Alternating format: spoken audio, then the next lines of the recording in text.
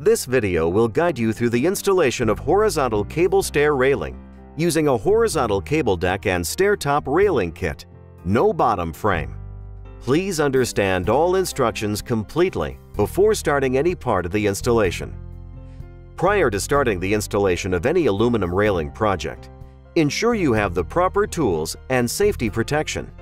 We recommend the following tools: safety glasses, tape measure, pencil, level, miter saw with non-ferrous blade, cordless drill, 4 clamps, carpenter square, appropriate fasteners for mounting posts to deck surface, cutoff tool, 6-inch number 2 square drive bit, 1/8 inch and 3/16 inch drill bits, 3/16 inch hex wrench included with cable kits, cable gripping tool, optional, cable cutting tool, optional, cable release tool, optional, threading tool, optional, 90-degree threading tool, optional. Kits and parts for assembly: 3x36-inch end post, 3x36-inch inline post, 3x36-inch corner post, 3x42-inch inline stair post, 3x42-inch end stair post. Each post kit includes an aluminum post tube with attached base plate, post cap, and 2-piece base plate cover and an install guide. 3x42-inch end stair post kit includes 10 beveled washers. Post to deck mount screws, anchors are sold separately. Horizontal cable kits available in lengths of 5 feet to 60 feet. 1/1/8 inch stainless steel cable with pre-attached threaded stud in 5 feet to 60 feet lengths, increments of 5 feet. 1/1/8 inch threaded receiver fitting. 1/1/8 inch fast receiver fitting. 2 stainless end caps. Horizontal cable deck stair top rail kit. 1 top rail snap, 1 top H channel, 2 straight plastic plugs, 1 angled plastic plug, 1 intermediate cable support, 2 deck attach clips, 2 stair attach clips, 12 number 8 by 3/4 inch self-tapping screws, 1 stair intermediate support. Important notes: do not install base plate covers until railing assembly is completed. Actual cable panel lengths 69.43 inches and 91.31 inches. 3-inch posts are required to reach 6-foot and 8-foot lengths. Caution: if installing lighting, wiring must be installed prior to securing posts to deck surface and installing top rail snaps. Note: for structural integrity and proper installation, it is critical to use the correct railing posts in all locations.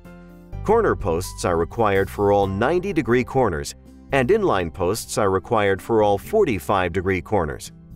42-inch stair posts are required for stair applications. Plan ahead for cables up to 60 feet in length and install end posts at the appropriate locations. Important: for 90-degree corner post applications, prior to installing rail attachment clips, ensure plastic plugs are installed in 2 pre-drilled hole locations. Leave plastic plugs in place until threading cable through corner posts. Determine necessary stair posts required. Install proper post blocking.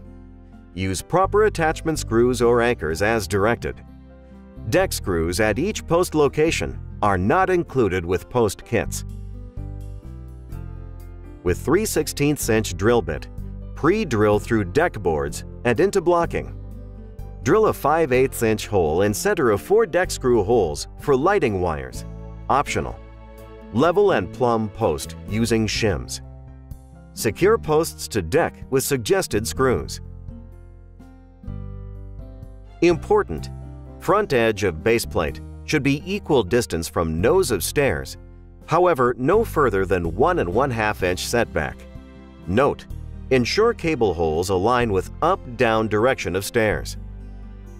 For 36-inch stair railings, Measure down from the top edge of top post and place a horizontal pencil mark at 3 5/8 inches. Next, measure the center of the 3-inch posts and place a vertical mark at center of post. Place a 2x4 board on nose of stairs between posts. Measure distance between 2x4 board and the horizontal pencil mark on inside of top post. Note measurement. At bottom post location, measure from the 2x4 the distance noted at top post and place a horizontal pencil mark the same distance on the inside of the bottom post. Clamp upper U-channel against posts at marked locations. Note: using a carpenter square to align U-channel and marked locations is recommended. While upper channel is still clamped to posts, mark the U-channel cut lines with a sharp number 2 pencil. Center and align top edge of upper stair rail clips with pencil mark. Attach upper stair rail clips to post using 2 number 8 by 3/4 inch self-tapping screws. Cut previously marked upper U-channel 1/16 inch less than opening size. Clean cut areas and apply touch-up paint on exposed ends. Ensure U-channel is completely bottomed out in stair rail clips. Temporarily attach upper U-channel to upper stair rail clips. Only install 2 number 8 by 3/4 inch self-tapping screws into the upper U-channel to stair rail clips at this time. Important: for stair applications, only use the stair intermediate cable support. This is the longer of the two and measures 45 5/16 inch. Determine the angle of upper U-channel. Helpful hint: place a 2x4 vertically plumb on outer stair tread and against U-channel. Place leading edge of 2x4 at center point of outer stair tread. Scribe 2x4 under U-channel. Set miter saw at this angle. Lay the 2x4 flat on a table or floor after scribing. Then place stair intermediate cable support on 2x4, flush with the short measured side. Trace angle on upper tip of stair intermediate cable support. At bottom of 2x4, mark straight cut line 1/4 inch short of bottom edge of 2x4. Before cutting stair intermediate cable support, verify holes align with top post cable holes by measuring for equal distance between top hole and upper U-channel. Adjust if needed. Insert the angled plastic plug into the angled side of the stair intermediate cable support and the straight plastic plug into the straight cut of the stair intermediate cable support. Place the stair intermediate cable support under the upper U-channel and on the stair tread. Once intermediate cable support is in position, plumb and aligned with top and bottom posts, place marks at center of intermediate support at top and bottom locations. Drill a 1/8 inch hole in the center of the upper U-channel. Remove plugs from stair intermediate cable support. Install angled plastic plug into 1/8 inch hole drilled into upper U-channel with 3/4 inch self-tapping screw and secure straight plug into stair tread at center mark with 3/4 inch self-tapping screw. Insert stair intermediate cable support on straight plug. Tilt support to align with angled plastic plug. Remove lower end of upper U-channel to allow for insertion of angled plug onto stair intermediate cable support.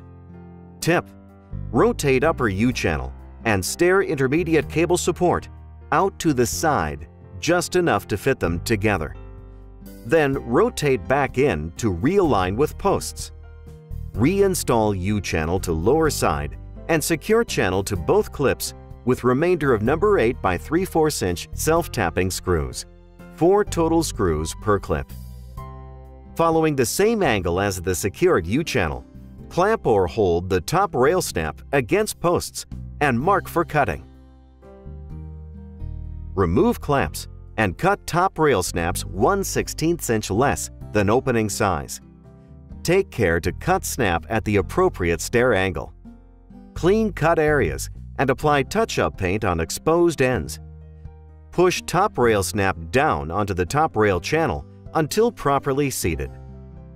Helpful hint: Apply downward pressure on top rail, starting at one post and working towards the other post. Do not use a hammer to secure top rail. Next, we'll install the horizontal stainless steel cables. Insert the threaded receiver fittings into the post.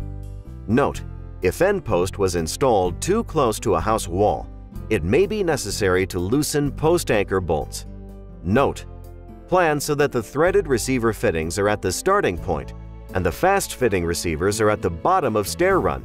Cable runs cannot be longer than 60 feet. If railing is longer than 60 feet, an end post will need to be used to finish and start a new cable run.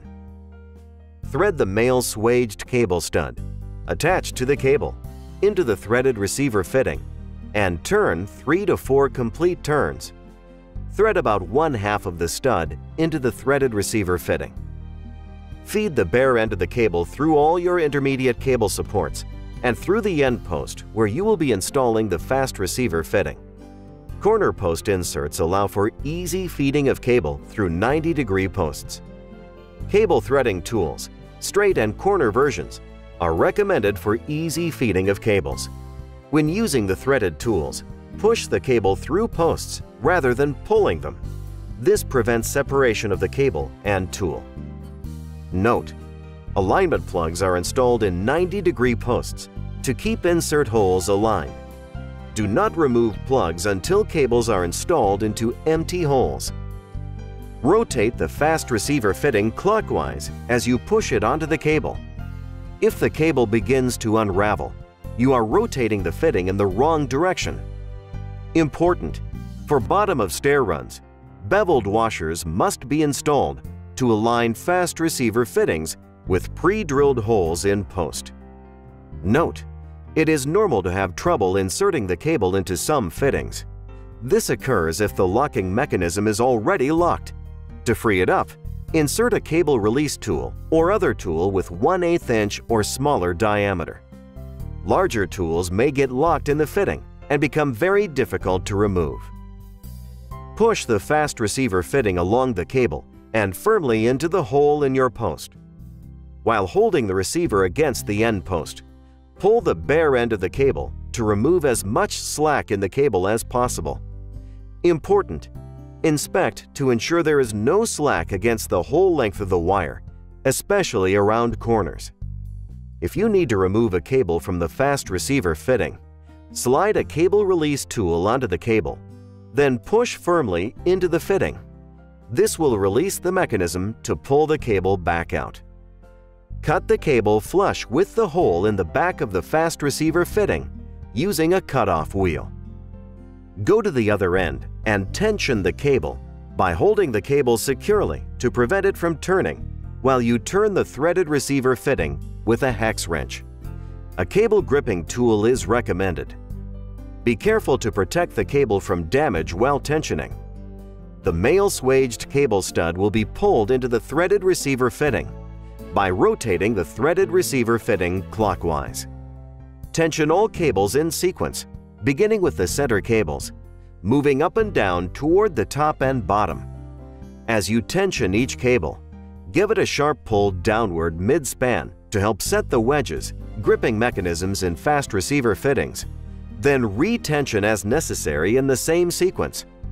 Be aware that the cable may move as much as 3/16 inch toward the tensioning terminal as the wedges seat.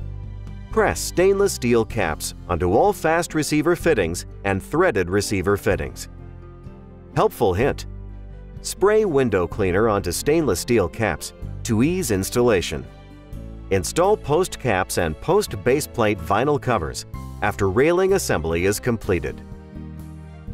Thank you for watching this video.